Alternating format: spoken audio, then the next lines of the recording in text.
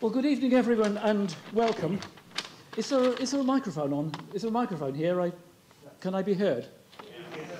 I can be heard. Okay, because I can't see a microphone. So right.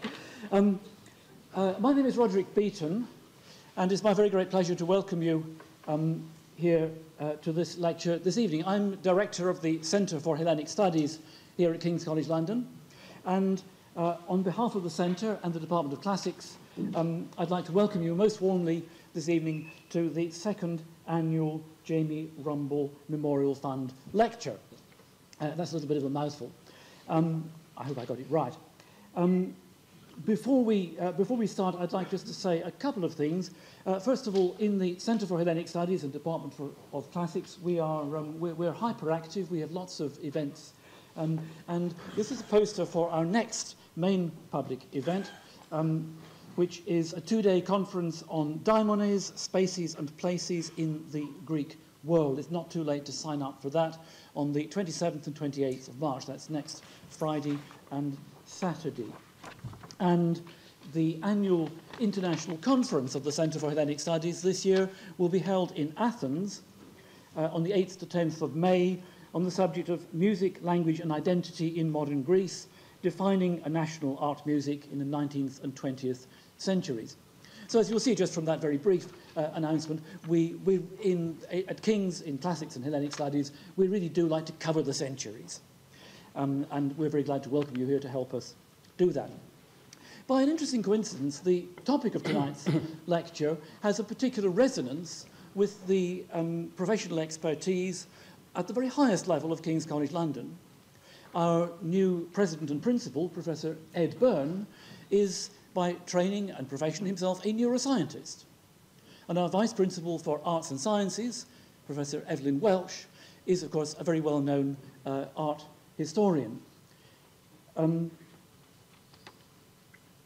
Sadly, it's the nature of running a large university like King's these days that these people are able to be with us, alas, only in spirit, but I'm assured that they are. And indeed, I understand that Professor Welsh hopes to join us during the reception later this evening. So it falls to me to make the introduction instead, in the absence of the great and good. The Rumble Fund comes about thanks to the generosity of an anonymous alumnus of the classical MA in archaeology. It has a very special purpose at King's, which is to fund undergraduate and postgraduate travel to classical lands as part of their taught undergraduate and graduate degrees. And each year the fund takes a group of around 25 BA and MA students around classical lands. The first two trips were to Greece, led by Michael Squire a year past November, and led by Alexia Pezzali just last month. And the fund generously covers the full cost of these trips. All of this, the fund and the annual lecture, are inspirationally managed and overseen by my colleague Dr. Michael Squire, to whom I'll hand over in a moment to introduce the lecture. But as Michael will, I'm sure, be too modest to say anything about himself, forgive me if I do it for him. Michael Squire is lecturer in classical Greek art.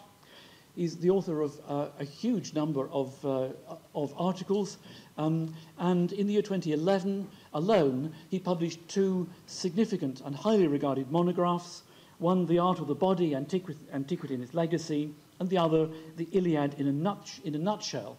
The book is not by any means nutshell sized, I assure you. So Michael Squire is our energetic Master of Ceremonies this evening, promoter of the Rumble Fund activities here at King's, expert on art, visual culture, and the reception of both in antiquity and beyond. So I hand over immediately to Michael Squire to introduce tonight's speaker.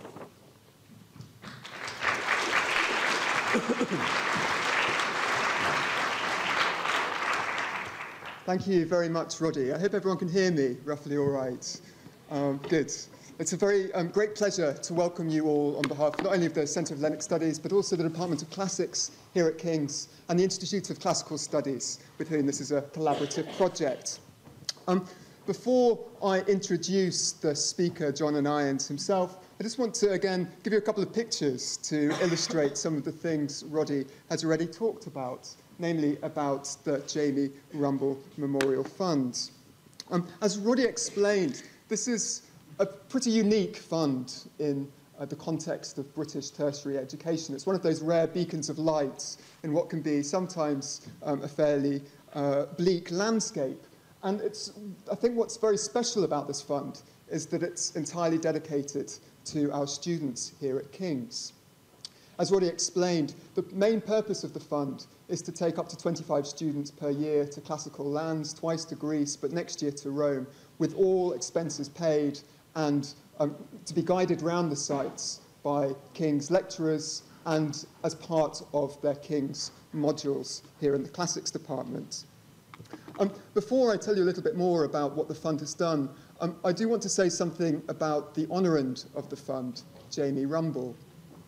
As Roddy explained, the Jamie Rumble Fund comes about thanks to the generosity of a former alumnus in our classical archaeology MA programme, but it's named after a close personal friend, namely Jamie Rumble himself.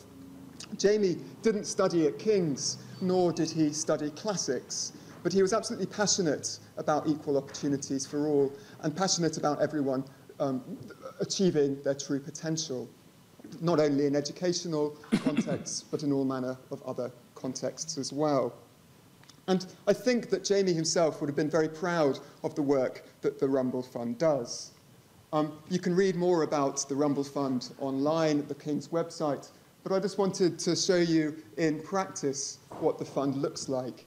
This is a trip last year directed by Alexia Petsalis-Diamidis to Athens and to Greece. You can see at the top there a nice picture of 25 contented students in Delphi, and down below reading or hearing about the Hellenic in Athens. Likewise, one of the particular projects of the funds is really to get hands-on with ancient objects. And we're very proud to be working here with our collaborative partners, the British School at Athens and the British School at Rome. So the first purpose of this brief introduction is to say something about the Rumble Fund, and I hope some of you will find out more about it online. But the second function of this very brief introduction is the most important, namely to introduce our speaker tonight, Professor John Onians from the University of East Anglia. John studied classics at Cambridge and went on to do his graduate work just next door at the Courtauld Institute and at the Warburg, supervised by no greater mentor than Ernst Gombrich himself. And I think that influence of Gombrich's interest in cognitive studies will come out in our lecture tonight. John is one of those very rare art historians who is equally famous in the field of classics as in the field of art history.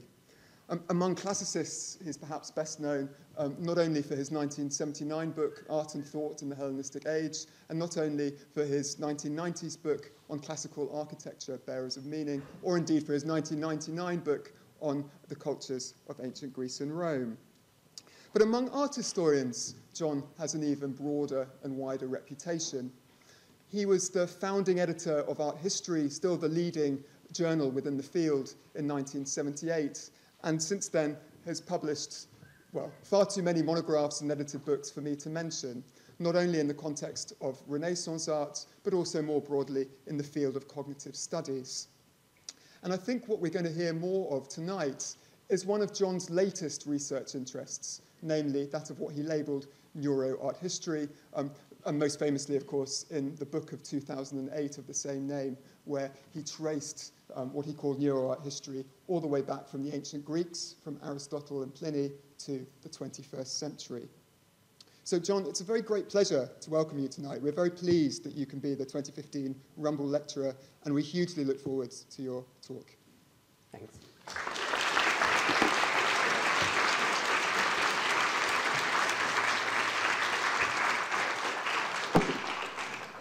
No, thank you, Michael, and thanks to the Rumble Fund for inspiring the whole project of these lectures. I should say that I have a particular pleasure in speaking here tonight because 55 years or so ago, I first came to kings to see my sister, who's here tonight, star in the Euripides play Hercules Furens, The Madness of Hercules. Some of you may think that I've been infected from that trip, but it did make me realize how important it is to get a lot of people together looking and enjoying something, and how kings can play an important role in creating classical studies and strengthening classical studies. So I will get the light on. I don't need... do you turn off the lights in the hall because for the images, or... I don't know how they look. Because I don't... It's fine? Okay. Anyway, I'd like to begin with a question, one that only you can answer. What did you think when you first saw my title? Some of you may have been just curious as to what I might have to say. Some, though, were probably a bit annoyed. What you may have said to yourself is this essentializing nonsense about Greeks being rectangular and Romans round. Surely we've learned to move beyond such stereotypes. And why invoke neuroscience as an approach to culture? How can we apply neuroscience to people we can no longer put in a scanner? I have every sympathy with such responses. After all, until recently, mine would have been very similar.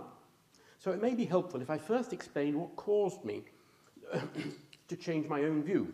Most important was the fact that I found myself working in a school of world art studies. This meant that I could not continue to treat classical and indeed all European art as somehow normal and natural. For the first time, I had to treat Europe as just another dark continent, with its own artistic traditions every bit as mysterious as those of Africa.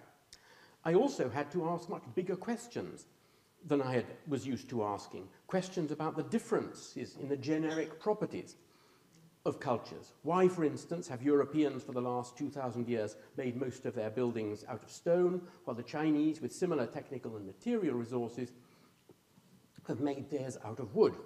It certainly has nothing to do with earthquakes, because seismic activity is endemic in both China and Greece. Otherwise, I could find no answers to such questions in the literatures on either culture. Indeed, it soon became clear that it was the literatures that prevented people asking such questions.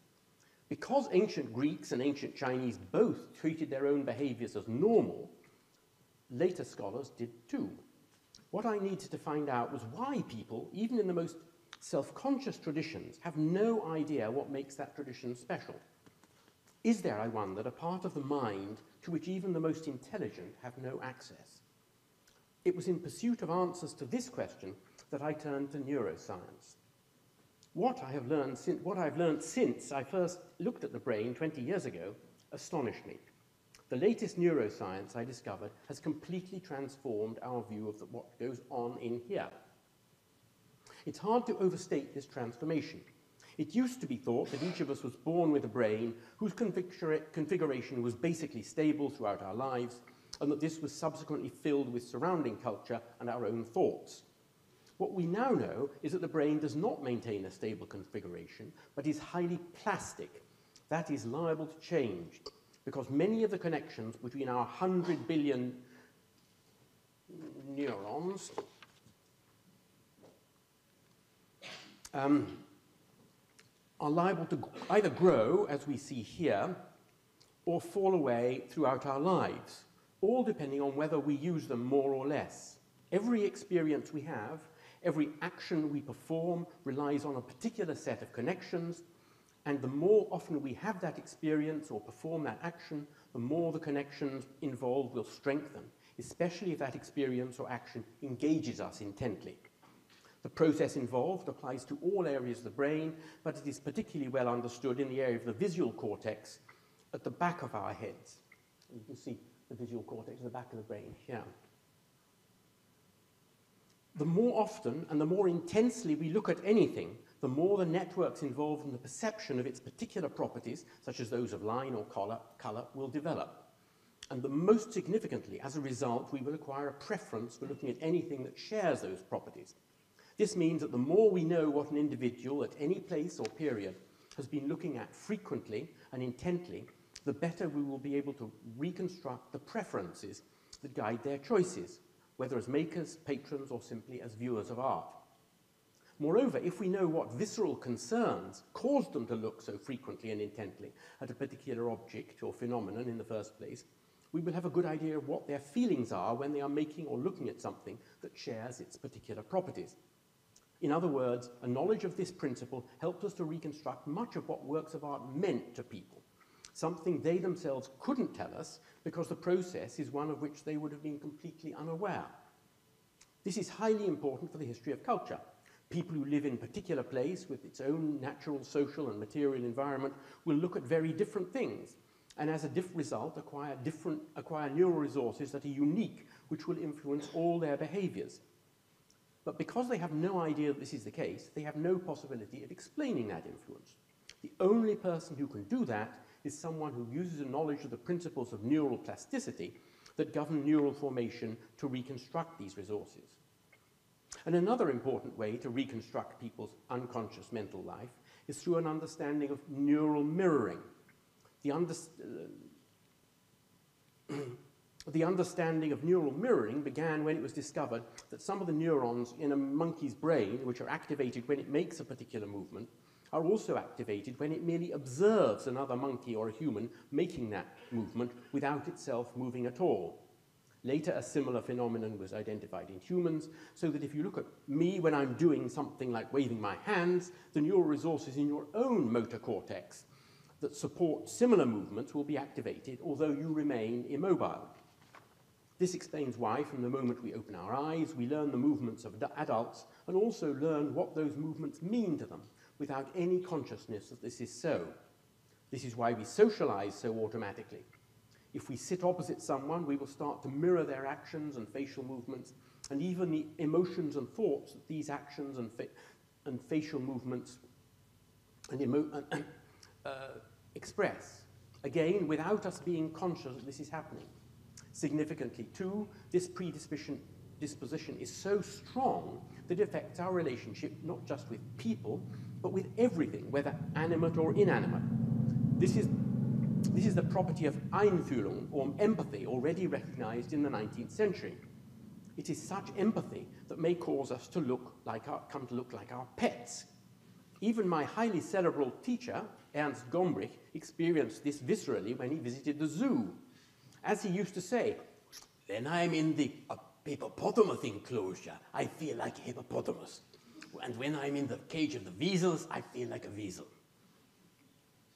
Another distinguished art historian, Wölfflin, noted the same effect in our relation to inanimate objects. If we look at a tiny stone, we start to feel tiny, and if we look at a shape that is horizontal, we start to feel lazy.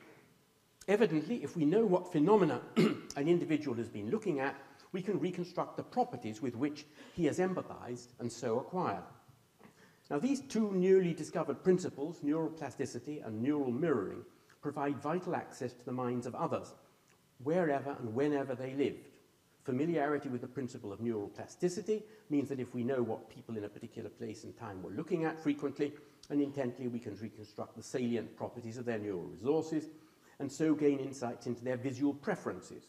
Familiarity with the principle of neural mirroring means that if we know what plants or animals, materials or man-made objects people in a particular place and time were looking at frequently and intently, we construct something of what they might have felt about themselves. There are large areas of the mind, in other words, to which the mind's owner has no access, but which are accessible to an outsider, provided he or she has a knowledge of the principles governing neural formation. These principles provide a new key to the understanding of all types of cultural expressions, ranging from myths to art. So, now we can return to the dark continent of Europe at the dawn of classical culture. What light can knowledge of the principles outlined above shed on the first products of that culture from the early first millennium BC? Now, a good place to begin is with the Greeks' own myths of their origins, some of which are quite unlike those of all other peoples. Most creation stories tell how humans either descend from a plant or an animal, or were made by gods out of some sort of paste, either maize flour in the stories of pre-Columbian America, or clay, as in the Bible. There is a trace of this last story in the myth of Prometheus, but other Greek accounts are very different, crediting humans with a more mineral nature. Most important is the story of how, following a punitive flood, only two people, Deucalion and Pyrrha, were left. Too old to produce children themselves, they asked the gods what they should do and were told that they should throw over their shoulders the bones of their mother Earth. Having realized that that meant stones, they followed the instructions, and the stones then turned into children who became the ancestors of the Greek tribes. Another story told by Hesiod in the Works and Days explained that there had been 5 generations of men, of which all but one, a generation of heroes, were described as in some sense metallic, being successively gold, silver, bronze, and iron, the bronze having a steel thumos. Even Plato, in the Republic, has Socrates describe the 4 classes in his state as gold, silver, bronze, and iron, with the implication that the last 2 groups, the craftsmen and the farmers, are like metal tools for the first. Nowhere in the world do we find such chilling stories. To the Greeks, though, they seemed somehow natural and normal. So what was it in the neural formation of the Greeks that made them find such strange stories natural? To understand that, we have to remind ourselves of what was unique to the neural exposure of the inhabitants of Greece as communities recovered from the turmoil of around 1000 BC. The most basic element of that exposure was the landscape, whose properties are apparent in the map. While all other coasts around the Mediterranean are smooth and uninterrupted, those occupied by Greek speakers, both on the peninsula and in the west coast of Asia Minor, are characterized by fragmented profiles of promontories and inlets, the product of a geological history which left the land divided into long valleys separated by narrow mountain ranges. As a result, the Greeks were not only more exposed to bare rock than any other peoples around the Mediterranean of comparable development, they were also more exposed to seams in those rocks containing minerals from which metals could be made. That exposure by itself, though, would not have been enough to inspire myths of stone and metal men. The Greeks must have had some compelling reason to give the rocks around them particular attention. Now, that reason was the product of particular circumstances associated with the recovery of economic life in this environment. As the villages at the bottom of those narrow valleys grew to become towns, their populations expanded until they reached their limits sustainable by their own food production.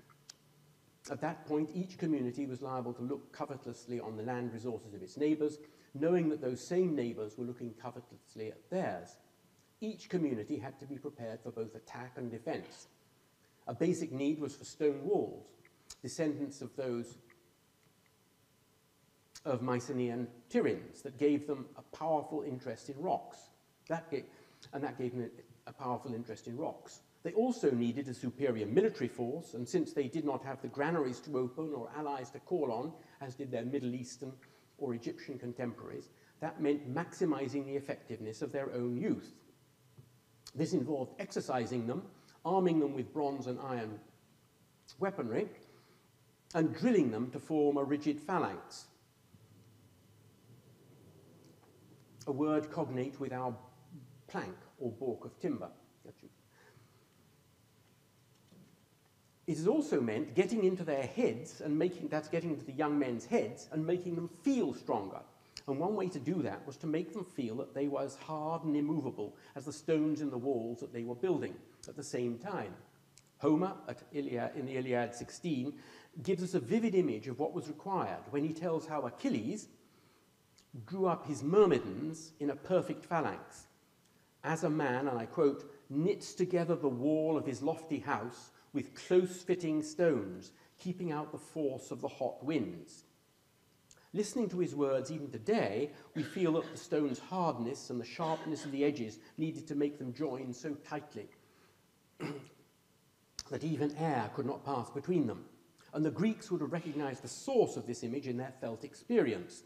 As they observed the shaping of the stones that made up their defensive walls, neural mirroring would have made them sense their special properties, and knowing that they themselves needed these properties would have made them desire to embody them. The extent of the Greek warriors' empathy with stone is also brought out in the story mentioned first by Hesiod of how the great lyre player, Amphion, used music to cause stones to move from the landscape and form themselves into the new walls of the city of Thebes. The Greek warrior, who felt himself to be stone-like and who was used to music moving him and giving regularity to his disciplined movements in the perfect phalanx, had no difficulty in imagining stones being similarly moved by music and forming themselves into the perfect wall. No one would have needed to point out the assimilation between hoplite and stone to Greek warriors. Their neural networks would have been enough to activate the exchange between stone and man. And the benefit of that activation to the warrior would have been immediate. The more a hoplite felt himself to be stone-like, the stronger he was psychologically. No one else on the planet had ever been attracted by the idea of a stony nature, but to the Greeks its appeal was neurologically overriding. Now, a similar empathy lies behind Hesiod's notion of metallic races. The Greek who covered himself with bronze body armor and wielded a weapon, bronze body armor, and who wielded a weapon of iron or steel, would often have wished that his body and spirit shared their properties. A story that he was the last and the hardest of a series of metallic generations would have been highly reassuring. The fact that some at least of the ingredients of his bronze armor and iron weaponry might have been found in the veins of the rock by which he was surrounded, and of which he also felt he was made, only strengthened its appeal. The Greeks' sense that they were made of metal, like the sense that they were made of stone, had their roots in neurally based empathy. The verbal myths in which these empathies are expressed are epiphenomenal. Their main value was to disseminate and heighten such empathy in those who listened to them. The myths made people even stronger by strengthening the neural resources in which empathy had its origin. Now, the empathy of Greek warriors was not limited to stones and minerals. It also embraced living creatures. So much is already evident in the name of Achilles' Myrmidons. They took the name, cognate with the Greek for ants, myrmikes, because when they looked at ants, they wished that they had their discipline, their hardness, their bite and their sting, as well as their communal solidarity. And a similar, more precise empathy is documented later in a magnificent vase painted by Euphronios. His vivid scene of warriors putting on their armor contains a visual commentary on their actions in the emblems of two of the shields. One a crab and one a scorpion. The warriors, we learn, feel that their armor is like the exoskeletons with which the arthropods are protected, while their weapons are as effective as their claws and sting. By communicating this feeling to their opponents, these emblems intimidate their opponents, especially because they are cleverly chosen to refer to conflict on land and sea, where the two arthropods come from, the two fields of Greek warfare. The viewers of these images, like the audience for the poems of Homer and Hesiod, would have understood the empathy with stone and metal objects, insects and arthropods, because many of them will already have experienced such feelings. The image, like the myths, only heightened the sensibility inherent in the nervous system. Finding that you were made of stone or metal delivered the immediate benefit of making Greek warriors feel more indestructible, but it also had wider consequences for the formation of critical aspects of Greek culture. Most obvious is the impact on sculpture. We are used to the idea that the Greeks were the first people to adopt the practice of making life-size, lifelike statues of stone and bronze because they were the first people thoughtful enough to be interested in representational truth. But once we realize that long before they made such statues or showed any special interest in truth, they were the first people to feel themselves to be made of stone and metal, we have to rethink our position. When the Greeks made such statues, they weren't solving a problem in representation, they were showing themselves as they like to feel themselves, stony and metallic by nature. The circumstances under which the Greeks acquired the new habit are illuminated by Herodotus, who tells us how the pharaoh Psammetichus, 664-610, received a prophecy that he would find help from bronze men who would come from the sea. This inspired him to employ Greek mercenaries with their bronze armor and to allow Greek traders to settle at Naucratis around 625. When these Greeks, who felt themselves descended from stones, came to Egypt and found statues of that material, like the figure on the left, they would have been inclined to empathize with them and wanted to make similar statues of themselves. Not surprisingly, those chosen for representation were those whom the properties of stone and metal were most desired: young men, soldiers, and athletes. They didn't make lifelike statues because they intended to, but because they felt better when they did. One of the greatest Greek achievements is a product not of conscious intention, but of unconscious neural empathy. Now, the same is true of an even greater achievement, education. Greek education has its origins in the need to prepare young males to be better soldiers. And one of the reasons why it works so well was because of the way they felt about their origins. While all other peoples thought of themselves as made of such materials as baked clay or flour, and so fixed in nature and useless when broken, the Greek sense that they were made of stone or metal meant that they could be endlessly reworked, recut as stone, recast, or rebeaten if they were metal. Because the Greeks thought of themselves as made of a workable material, they readily submitted to being worked on by a set of educational tools. These expanded over time from disciplines such as gymnastics, music, and mathematics, all of which contributed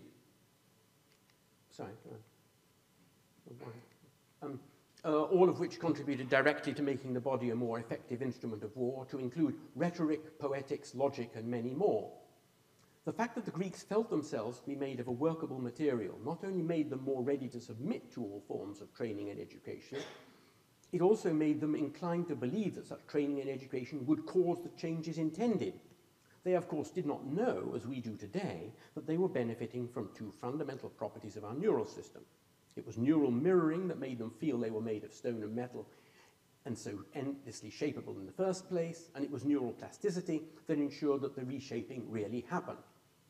This helped teachers to believe they were having an effect and encouraged pupils to feel that they were being really effective. An unconscious awareness that this was so explains why Greek teachers often use craft metaphors to bring out the essence of what they are doing, as when Plato describes how parents and teachers should manufacture or work young people into the best shape. That's in the Laws. Plato also refers implicitly to this process in a passage in the Protagoras that brings us at last to rectangular Greeks and round Romans. This is the passage in which Socrates quotes the poem written by Simonides about 500 BC, which states, "It is difficult for a good man to come into being, tetragonos, rectangular, in hands and feet and mind, wrought without blame." Now, Simonides uses the word tetuktos, wrought, a word used for shaping in a building context by Homer. And it is easy to see how, as stone walls were increasingly built out of coarse masonry, requiring the use of truly rectangular stones, rectangularity expressed the ability of the perfect hoplite to fit anywhere in the phalanx. This is why great generals like Pericles here could be represented as herms that were also called tetragonos, and the same applies to the Doryphorus, which was also called tetragonos, and that is, of course, the model soldier.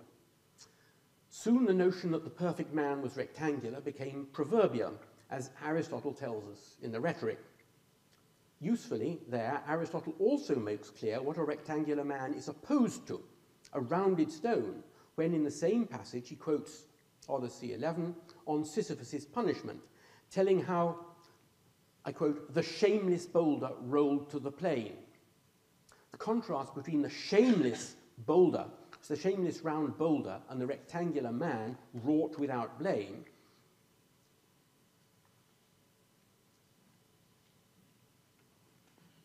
well illustrates the power of metaphor. Everyone in Greece knew the stability of the rectangular stone in a wall and the random instability of the rock rolling down from a mountainside. Aristotle might also have made a similar point by quoting Iliad Book 13, where the contrast is between the Greek phalanx drawn up like a tower and Hector, leader of the Trojans, who attacks like a destructively rolling boulder pushed down by a stream until it comes to a halt in the plain. Again, the contrast is between the effective tower, implicitly built out of shaped stones, and ineffective, naturally rounded boulder. Now, whether or not the fact that Hector was a Trojan ancestor of the Romans had an effect, it is striking that when we come to Rome, we find roundness used just as Greeks used rectangularity as the attribute of perfection.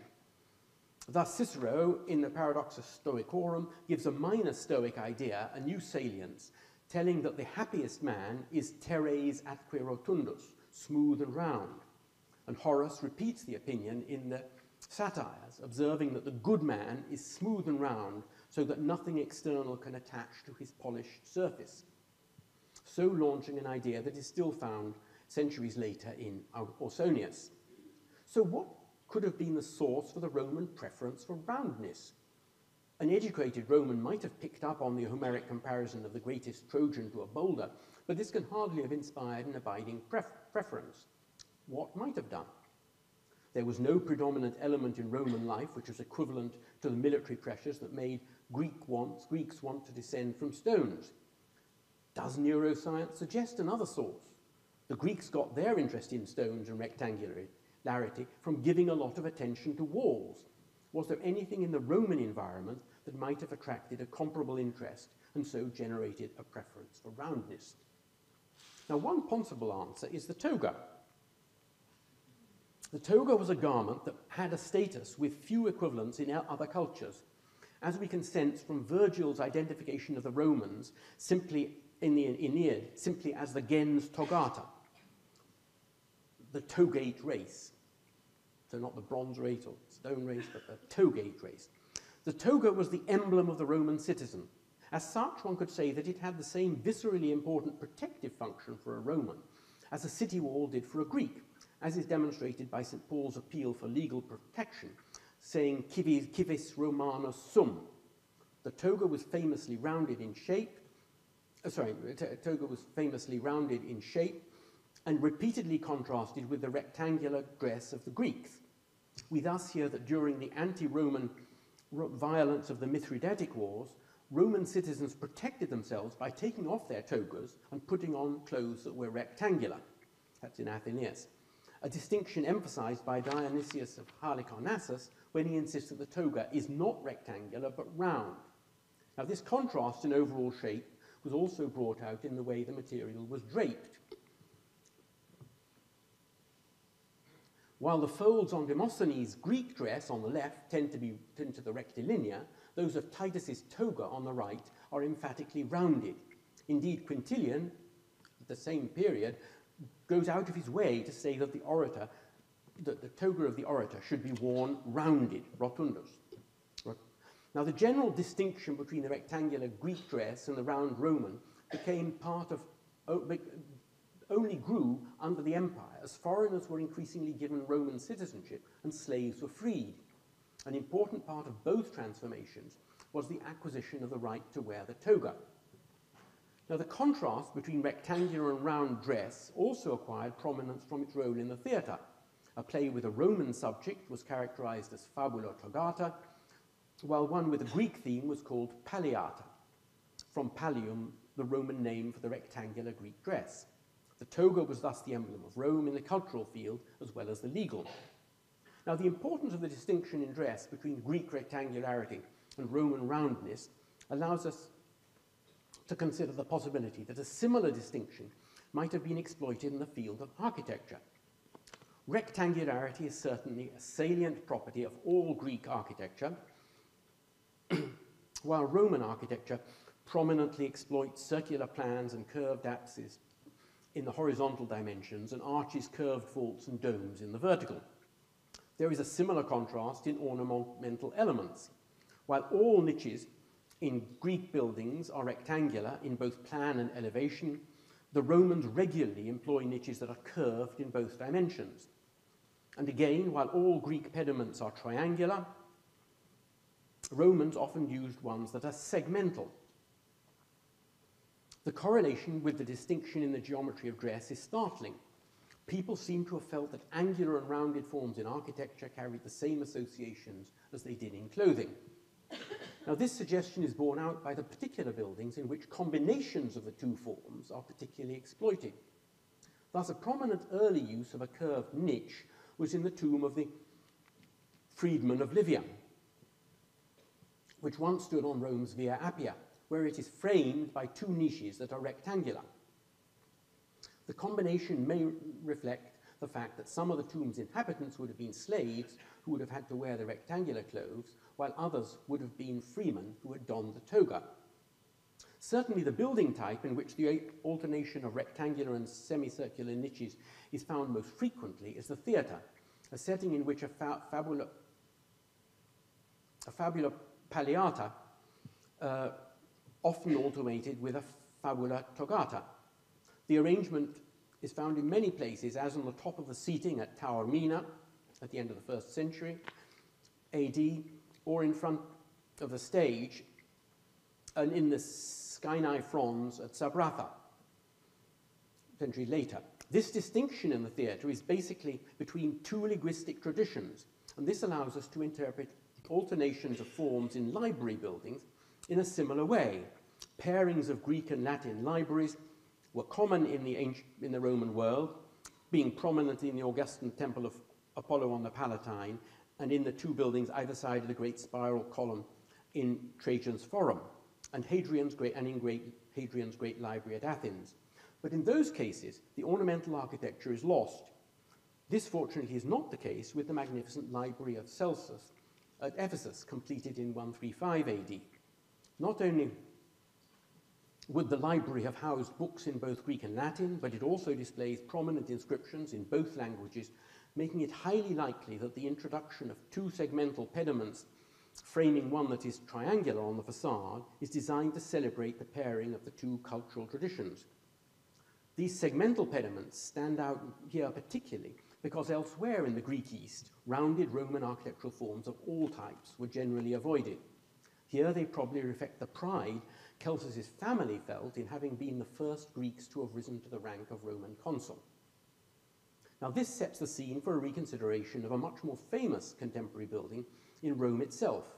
It has always been recognized that the Pantheon, as rebuilt by Hadrian around 123 AD, combines an essentially Greek trabeated temple facade with an essentially Roman cylinder covered by a semicircular dome. And we can now see that other elements of its architecture express the same dualism. The massive walls are thus sculpted by both rectangular and semicircular niches, which alternate around the exterior, alternate around the interior. It is even, and the interior aedicules are crowned by pediments that are both triangular and segmental. It is even possible the alternation of square and circular shapes in the flooring directly illustrates the rectangular of Greece and the roundness of Roman of my title. Such combinations were certainly appropriate to the particular ambitions of Hadrian, coming after a period during which an excessive celebration of Italy under the Flavians, Hadrian went out of his way both to acknowledge the variety of his empire and to bring its parts together. One of the many ways he did this was by, at dinner, sometimes wearing the pallium and sometimes the toga, as we learn from the Historia Augusta. This implies a certain equality in the dress types, but it is significant that he insisted that senators and equites should follow him in always wearing the toga when in public in Italy. And a similar prioritization of Roman values may also be implied by the preeminence of the curved over the angular in the Pantheon's architecture. Now, the influence of the contrast between Greek and Roman clothing on the visual preferences of the two communities is clear. It was expressly commented on and experienced consciously. But were there other factors that were not commented on and not experienced consciously that might have contributed to the Greeks preferring angular forms and the Romans curved? Now, a knowledge of the principles governing the plasticity of the visual cortex allows us to look for the sources of differences of visual preferences in differences in visual exposure. And since no area of visual exposure was more important than that to the natural environment, that should be the first that we should consider. If we do, a glance at the maps of the Greek and Italian peninsulas again reveals dramatic differences.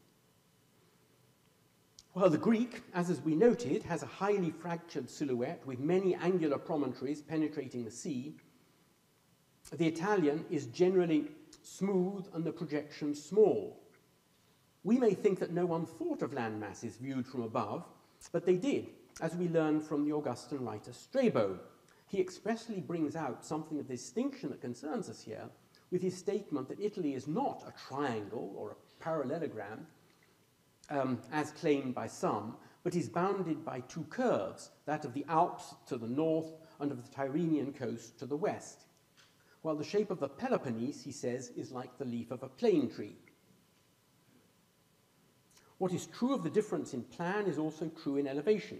While the mountains of Greece are often bare and jagged, those of Italy, which may to English eyes at first look similar, are more rounded. Particularly striking is the contrast between the hills around which the two great cities of Athens and Rome developed. The Athenian Acropolis is a long rectangular slab with sides that were straight and near vertical before they were enhanced for defensive purposes, while the Roman Capitoline Hill, probably derives its name from its resemblance to a rounded head, a memory preserved in the legend that a skull was found at its summit. The same contrast is found in the surrounding mountains.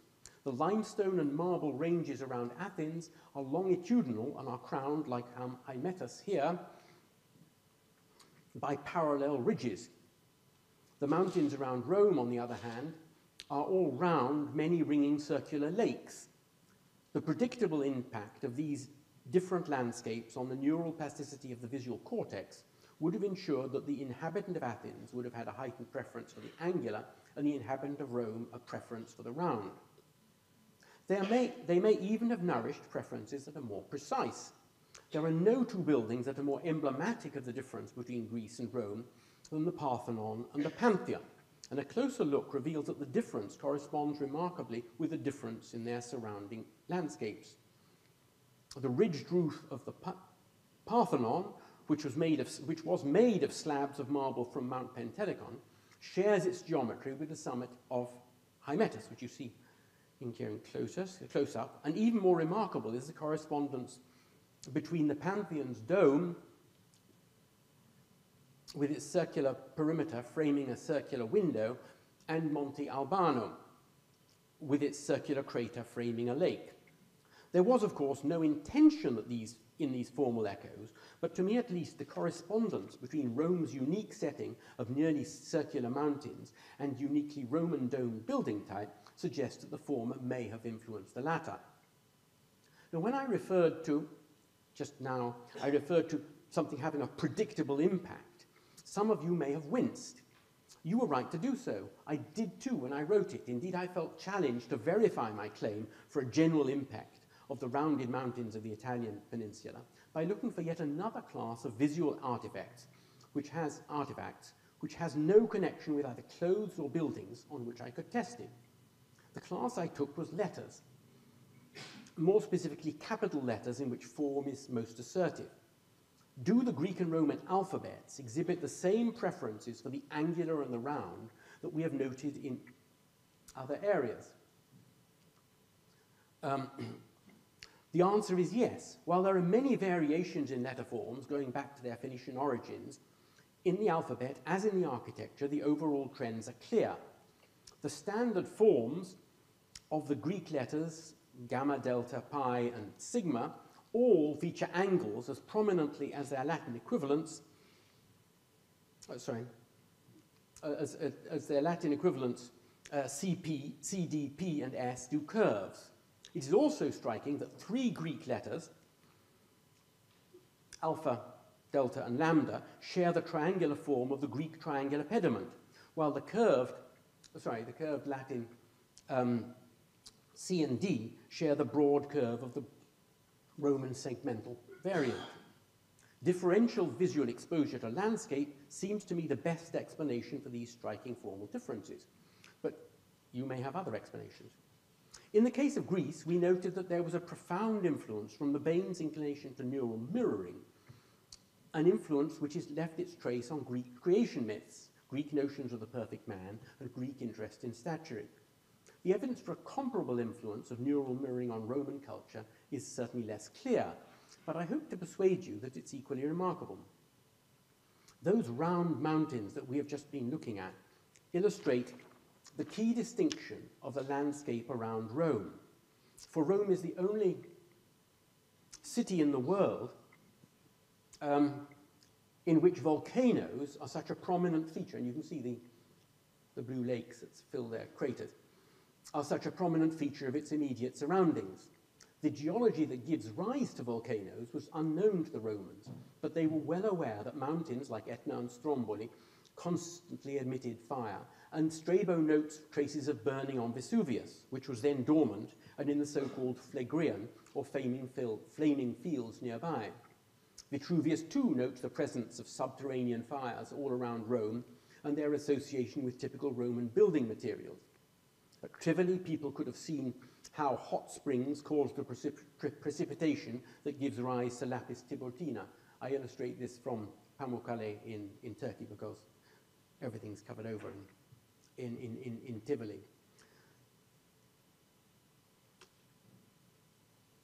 As the source of travertine.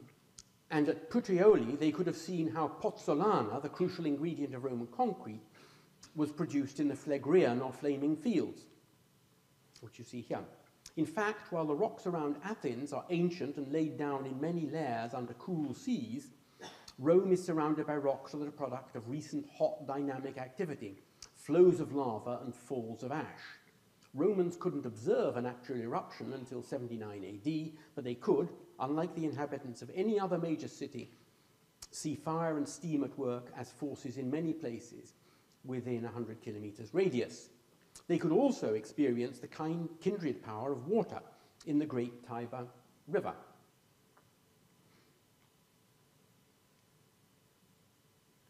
Especially at time of floods, as you see here. In comparison, the Athenian Ilissus was just a trickle. Neural mirroring ensured that the empathy shaped by landscape exposure could not have been more contrasting than in the Greek and Roman cases. While the Greeks were encouraged to claim for themselves the stability and angularity of the stones with which they surrounded, the Romans acquired an empathy with power, flow, force. That the Romans were sensitive to this empathy is suggested by characterizations of the difference between Greek and Roman rhetorical styles. Quintilian puts it very elegantly. We cannot be so elegant, let us be more forceful. They win in terms of refinement, let us excel in weight. Their sense of propriety is more sure, let us surpass them in our copiousness. Even the lesser talents of the Greeks have their harbours. We are surely driven by larger sails, so let them be filled with a stronger wind. And Petronius captures the turning point in an orator's education with the exhortation, then let Roman authors flow around him, and unimpeded by the Greek language, let them swelling change his taste. Equally suggestive is the use of such imagery a little later in a political context by Lucius Annaeus Florus. Florus compares the rage of Julius Caesar to both a flood and a fire, and he likens the spread of Rome's power through Italy to a forest fire. At which point, feeling myself carried away like an imperial orator, I'm tempted to go even further. Is it possible that an empathy with the forces of nature, so palpable in the city's volcanic environment and its great river, even contributed to fueling the energy of men like Caesar, helping to drive the astonishing rolling expansion of Roman power? Now, neuroscience gives us a reason to answer yes. Now, it used to be thought that metaphors were a purely literary device, tropes, figures of speech, verbal ornaments, but we now know that without us knowing it, they affect us neurally.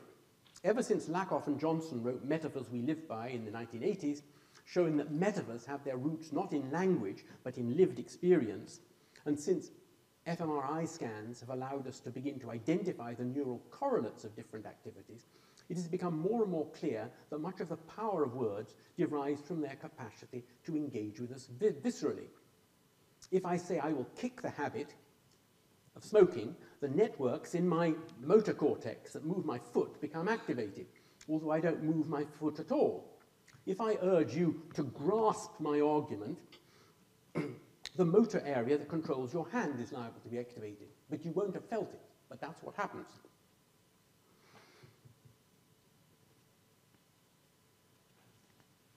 We don't know what would happen in a Roman's brain if he was told that his speech should flow, but I suspect that something similar would happen, reviving real memories perhaps of the Tiber in flood. The Roman might have experienced riverness just as a Greek might experience stoniness. Now, this new understanding of the power of words to affect us internally is directly relevant to our understanding of the dichotomy between Greeks and Romans.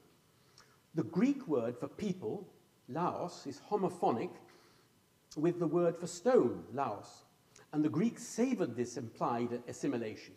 Homer plays on it, and Pindar in the Olympian Odes develops it. We thus know that when a Greek thought of himself as a member of the Greek laos, or people, he or she couldn't help also feeling a bit stony.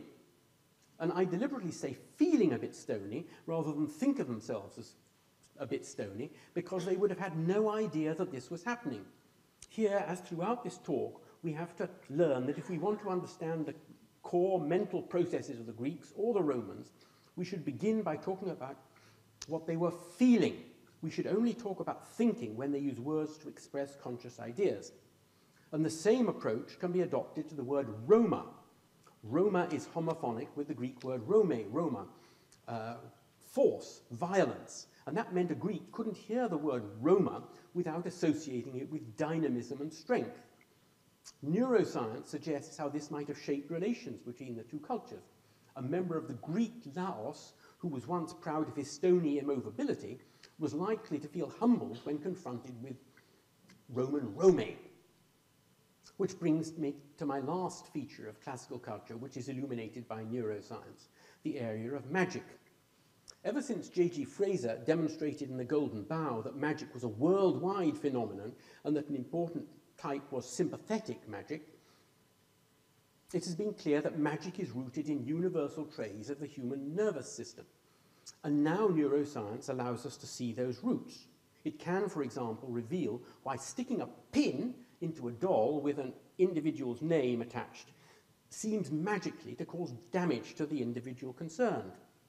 If a modern experimental subject sees a nail being stuck into the hand of someone who is a friend or a relative, they will experience activation of a pain center in the insula, which is where you feel pain, just as they would if the snail was stuck into their own hand. They don't experience the pain, but they experience its psychological consequences. And this understanding of the neural basis of magic helps us to understand other cultural practices not normally associated with magic. It can, for instance, show why damnatio memoriae was so effective. When the statue of someone like Sejanus or Nero was decapitated or an inscription with his name erased, all of those who were his friends would have suffered, while all those who were his enemies would have felt pleasure. Once we appreciate the extent to which the effects of damnatio memoriae depended upon unconscious neural responses, we can apply the same knowledge to understanding how people might have reacted to other material expressions, such as architectural elements. Take, for example, the capital we know as composite, the type which was never referred to in antiquity. The person who identified it as an order was Leon Battista Alberti in the 15th century, and he saw its combination of what had once been two absolutely separate forms, Ionic and Corinthian, as an expression of Roman power over the Greeks and everyone else. That was why he named it Italic, in contrast to all the Greek orders. That Alberti was right is suggested both by its being first introduced on a monument that celebrates Roman triumph, the Arch of Titus, and by its association with other members of the Flavian dynasty who were known for their revival of Italian culture after a period when Italian culture had been neglected by the Grecophile Nero. It is thus not surprising if this form was introduced to express the triumph of things Italian, Roman Rome, if you like. Its effects were magical because the sight of it had the power to cause pain in every Greek and pleasure in every Roman. without them realizing it. The emergence of the systematic practice of damnatio memoriae and the introduction of the composite capital are meta-magical practices that occurred at a time in the 1st century AD when conventional magic was also on the rise, as we know from Pliny the Elder, who launches a violent attack on the phenomenon in the Natural History. But Pliny could not escape the charms of magic, and he provides a useful example of a more positive magic in the reef knot, or so-called knot of Hercules. This owed its power to its symmetry and to the way it gets stronger the more you try to pull it apart. Pliny recommends its use both in the bandaging of a wound and in a girdle worn every day, and Roman generals acknowledged its potency, as we see from its prominence on many statues. The reason its magic worked was because everyone remembered from their own experience how pulling on the two ends only strengthened the knot. That was why sight of the knot promoted a sense of security. Sight of the emblem or action known as the dextrarum junctio had a very similar effect as here, where it resolves anxiety about disunity in the army, so it's about concordia exercitum. Memory of the reassurance felt when two individuals shook hands as equals, whether they were two powerful individuals or just husband and wife, meant that all who saw either the emblem or the action shared that feeling. That was its magic. Understanding the magic power of such pairings as the knot of Hercules or dextrarum junctio, we can look again at the pairings that feature so prominently in the architecture of the Pantheon. Perhaps they possess a similar magic. While the brutal fusion of Ionic and Corinthian elements in the composite or italic capital was a reassuring emblem of Rome's absolute dominance over Greece, promoted by the Italophile Flavians, here the symmetrical pairing of Greek and Roman elements was a reassuring emblem of the two cultures' equality as promoted by Hadrian. So too, of course, was his changing between Greek and Roman dress at dinner, but that was an act that was experienced consciously. What made the alternation of elements in the architecture magic was the fact that it affected people unconsciously. Without them knowing it, the people who entered the Pantheon would have left it with some of their anxieties about cultural tensions in the Roman Empire reduced. With which recognition of the possible benefits of a purely passive exposure, I am tempted to wonder how effective my own attempt at magic has been this evening. If it has worked, you will feel some empathy with Greek rectangularity and with Roman roundness. And if you do, you will share the associated benefits in terms of your own self-consciousness. If you sense what it meant to a Greek to be made of stone or metal, you will feel stronger and also more malleable. If you sense what it meant to a Roman to be like the force of nature, you will feel more dynamic and more able to have impact on others. Hopefully, you will also know that you owe these new sensibilities to the particular properties of your brain, especially its neural plasticity and its capacity for neural mirroring. And if you know that, you will agree that neuroscience can shed light on the formation of classical culture. Which brings me to my last wish for this event this evening. Hadrian wanted his Pantheon to persuade people that there was no incompatibility between the cultures of Greece and Rome. I would like this lecture to persuade people that there is no incompatibility between the approaches to the mind that we are all used to using and those opened up by the latest neuroscience. If you are persuaded of that, the magic will have worked. Thank you.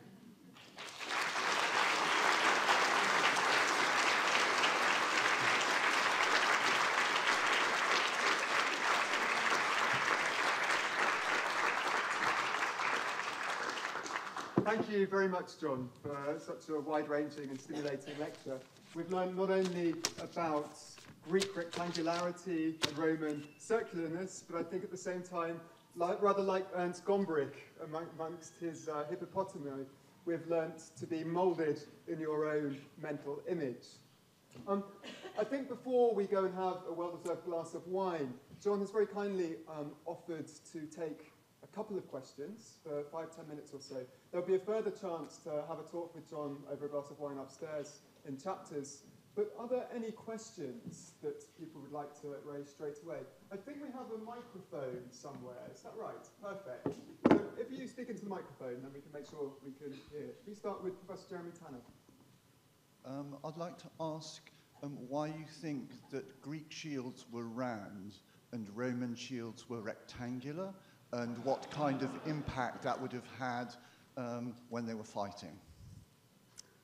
If I was, I mean, a joking response would be to say the Greeks made their shields round because they really thinking about the drinks they were going to have afterwards. And so it was going to be like the shape of the drinking cup. And I think the point is there are other reasons why, but you're absolutely right. That is, I mean, it's a question that I've reflected on, but I think the Romans wanted the shape of a shield which they could use. If you put rectangular shields together, you can produce a perfect testudo to advance and protect yourself from missiles coming from on top.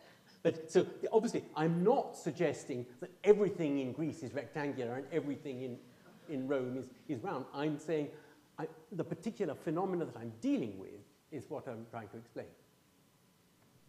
Are there any other questions? So one down this way. Yes, the lady. Hold on. Just wait 1 second. We'll bring the microphone over. Perfect. So that everyone can hear.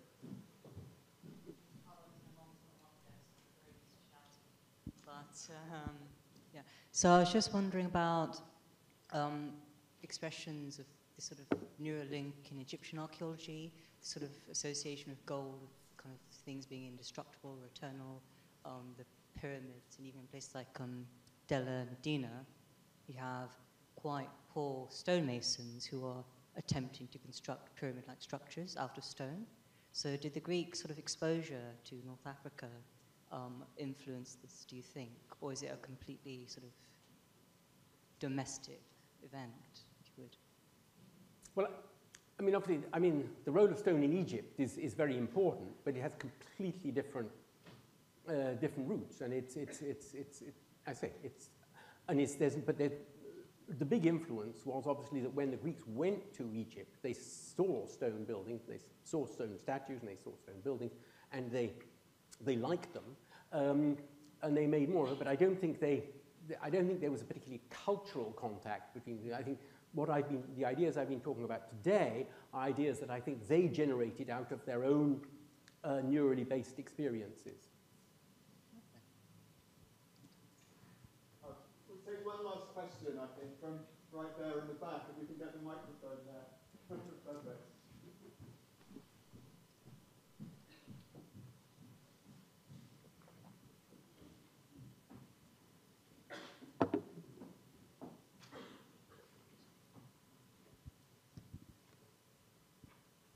Thank you very much.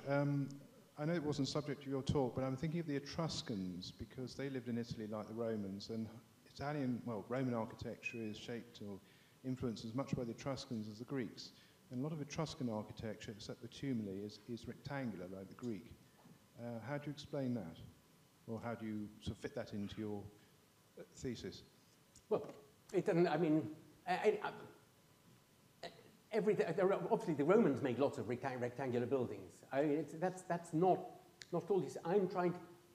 We're looking at the history of architecture, and we suddenly find these particular rounded forms that I'm talking about emerging. My task is to explain that.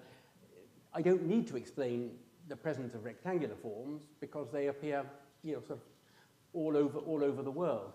I mean, Etruria is relevant because, at least this is an aside, people ask themselves, why is, sort of Etruscan art so ropey compared to Greek art? Because they were trying to do the same thing. They tried to copy the pots, they tried to scope it, the sculpture. And I think that the reasons why Etruscan art is ropey, it looks squidgy, soft, is simply because they are surrounded by these rounded forms in the landscape. So it's for the same reason that, the alphabet, the rounded letters in the Roman alphabet, come from Etruria. In other words, you can already see that the softness of the landscape, because I can't think what else is there is in the water, as it were, that's caused it, is making forms there rounded, and it did weaken their artistic expression in architecture, it weakened it in sculpture, and it weakened the letter forms, which didn't matter. Interesting, thank you. At this point, I have been called on to bring proceedings to an end.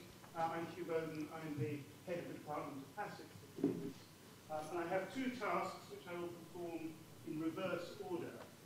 So the second task is to invite you all to a reception immediately after we leave here in Chapters, which is in the room directly above this theatre. The way to get there when you go out is to turn either left or right until you find some steps to take you up. But there are some helpfully red-clad student assistants here who will guide you on your way. So that's the second task. My first task, before that, is to offer some thanks. And again, two thanks to come in two parts. First, I want to thank all of those involved in the creation and maintaining of the Jamie Rumble Memorial Fund on behalf of the Department of Classics, and in particular those students who've experienced the trips that have been organised so far, some of whom are here in the audience. They were earlier, actually. They still are. And secondly, on behalf of everyone here, I hope, to the fund for making possible this lecture and its predecessor, and indeed its successor, which is happening in a year's time, more about which will be advertised nearer the time. But the other thanks, obviously, goes to our speaker. Roddy said at the start of this, pointed out that high up in King's administration, we have a neuroscientist and an art historian. What this lecture has shown is that you need a classicist to combine the two imaginatively and effectively. And John started by saying, what was it that his title immediately made you think of? Well, I'm going to slightly cheat because I couldn't read the title without reading the name of the person giving the lecture. And what that made me think is that whatever it was going to be about, it would be far more surprising, far more wide-ranging, and far more challenging than any type than one would imagine, whatever one